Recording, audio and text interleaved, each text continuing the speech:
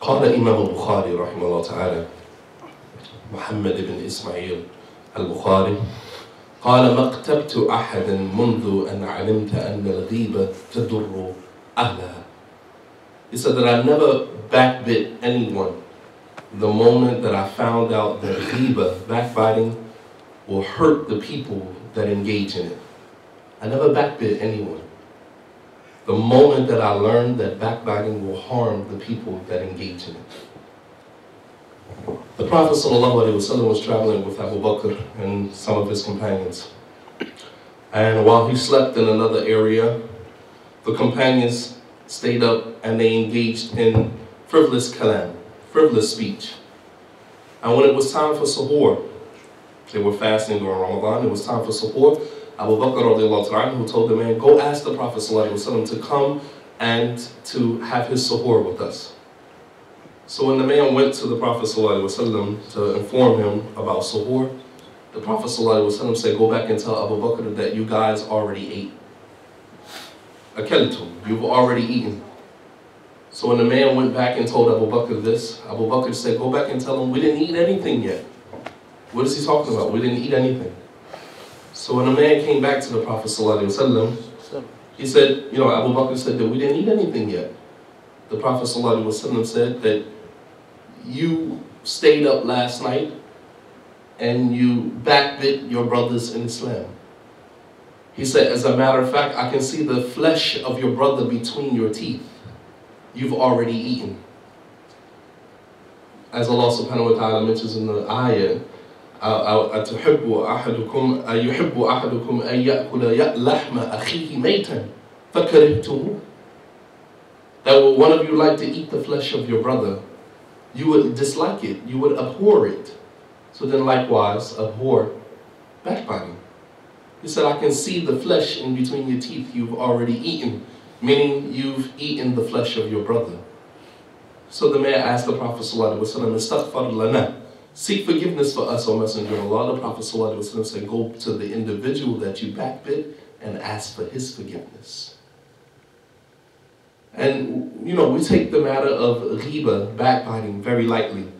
And the Prophet ﷺ, he defined very clearly for us what backbiting is. He said to his companions, "Atadruna mal ghiba? Do you know what backbiting is?" He said, "Dhikruka akhaka bima yakra." To mention about your brother what he would dislike you mentioning about him. To mention, put yourself in his shoes. If you was to dislike something like that being mentioned about you in your absence. Alright, to mention something about your brother that you dislike. Alright, and I'll finish the rest of the hadith at the end of this talk. So, some people have a hard time controlling their tongue, and they find themselves engaged in backbiting often. So I'll give you a remedy for curing backbiting, because it is a disease, and it destroys our communities, it destroys families. It destroys families. Number one is that when people share information with you, you are responsible for that information. And to go back and to convey that information, you have broken a trust. And it is a form of backbiting because you are mentioning something that your brother, information your brother gave to you that he would not like you sharing with anyone else. That is a form of backbiting. And Umar radiallahu ta'ala, he said, إِذَا حَدَّثَكَ أَخُوكَ بِحَدِيثٍ ثُمَّ تَوَلَّ فَهُوَ أَمَانَ وَإِن لَمْ يُسْتَكْمِلُكَ. That if your brother narrates something to you personally and then walks away from the conversation, then it is an amana. It is a trust that is on you. Even if he doesn't say to you, don't tell anyone. I don't have to say to you, don't tell anyone. But the fact that I told you in private is an indication for you to understand that that is private information between me and you. And to go and share that is to do something or to say something about me that I would not like. Alright? And you find this oftentimes, go on between Muslims, where we'll have private conversations with one another and then we'll go and we'll tell the rest of the dunya. And for Allah, we put it on the internet or we send it out on a mass text message to everyone else, and it was a private conversation, subhanAllah. But a remedy for this is Abdullah ibn Wahab, rahimahullah ta'ala, one of the scholars of the past, he said, نظرت أني كلما اغتبت إنسان أصوم يوم فأجهدني يعني تعبت منه فكنت أغتاب يوما وأصوم يوما وأغتاب يوما وأصوم يوما ثم نويت فكلما اغتبت إنسانا تصدقت بدرهم فبحبي الدراهم تركت الغيبة. Abdullah ibn Wahab, he said that I took an oath that every time that I backbit someone, I would fast a day. I took an oath. I'm trying to get myself to stop backbiting. So I took an oath. I said to myself, every time I backbite someone, I will fast a day, the very next day. He said, and this wore me out. It took a lot out of me because I used to backbite one day and then fast another day. Backbite one day and then fast another day. And, you know, it was taking a toll on me. He said, so then I decided to get me to stop. He said, I took another oath that every time I backbit someone, I would give a dirham. I would give a dirham in sadaqah. I would give my money away, sadaqah. Every time I backbit someone. He says, so because of my love of money, I ended up leaving off backbiting. Think about that. Every time you backbite somebody, every time you mention someone's name in your conversation in a manner that they would not like, take $20 out of your wallet and give it away sadaqah. And I guarantee you, in time, you will either be broke and muflis. You will be broke and deprived of good deeds, because when you backbite someone, you are giving them your good deeds. Abdullah ibn Mubarak, rahimahullah ta'ala, he said, لو كنت مغتابا أحدا لاغتبت أبوي لأنهما أحق الناس بحسناتي. Abdullah ibn Mubarak, rahimahullah ta'ala, he said that if I was going to backbite anyone, I would backbite my parents. I would backbite my parents. He said, because if there's anyone who is more deserving of my good deeds, it's them. Because that's what you do when you backbite people. You are literally handing them your hasanat on a platter. Which is why Imam Malik, rahimahullah ta'ala, when he heard that someone was backbiting him, he had his wife prepare a plate of halaqa, you know, sweets. And he went to the house of the individual who backbit him, and he knocked on the door. When the individual opened the door, Imam Malik gave him the halaqa. The man said, you know, why are you giving me this? You know, I backbite you, I talk about you, why are you doing this? He said, this is the least that I can do for someone who has given me all of his hasanat. This is the least I can do. Thank you. Thank you. I appreciate you. You know, because for some of us, others are the reason for us to go to paradise. Some of us would not have been able to get to paradise on our own. But it is through the help of other people that we get to paradise, because they backbite us, they slander us, they take our money, they oppress us. And as a result of that, they are putting all of their hasanat, transferring all of their good deeds into our account. As the Prophet ﷺ said in ending, he said, "Atadruna man muflis." Do you know who the bankrupt person is? The person that is bankrupt. And the Sahaba, interpreting that from their own materialistic outlook, they said, "Man la dinar wa la dirham." The person who doesn't have any dinar or dirham. He has no currency, he has no money.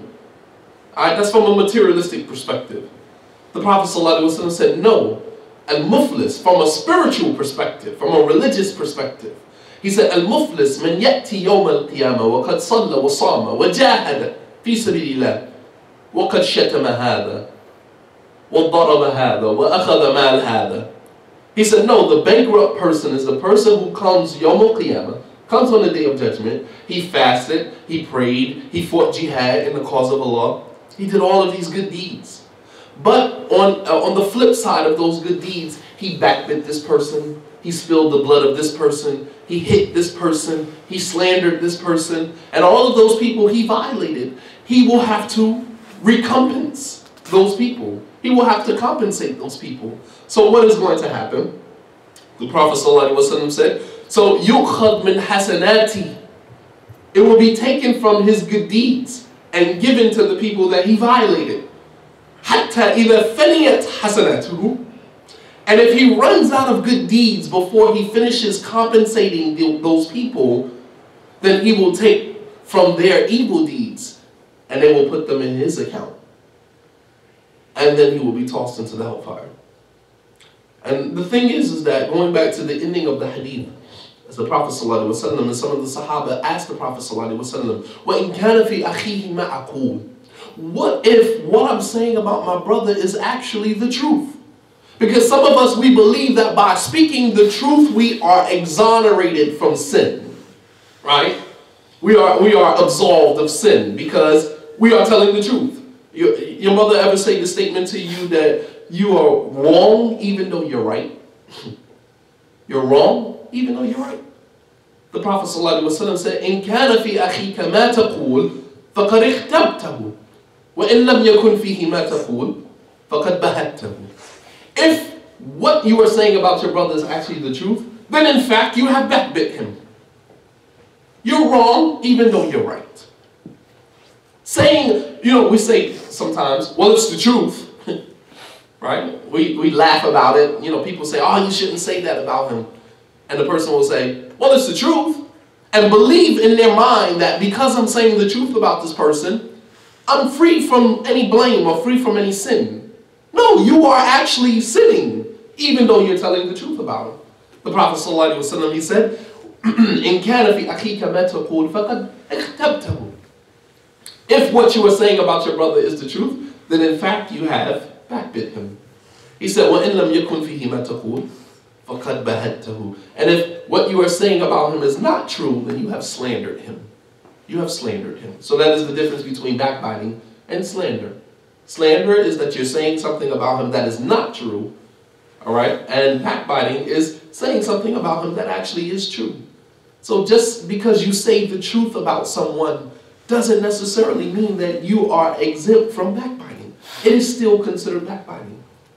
And, we should be very cautious about this. Control your tongue. Control your tongue. Be careful that your tongue is connected directly to your scale of hasanat, your scale of good deeds. It's a direct connection. Just like your bank account is connected to your bank card. All right? So if you lose your card, someone else uses your card, takes all of your money.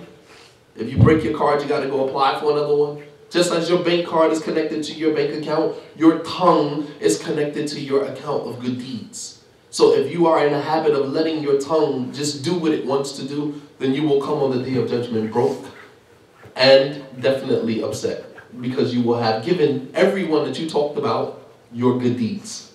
And Allah subhanahu wa ta'ala knows best. وصلى الله على نبينا محمد وعلى آله وصحبه وسلم تسليما كثيرا وآخر دعوانا أن الحمد لله رب العالمين والسلام عليكم ورحمة الله وبركاته.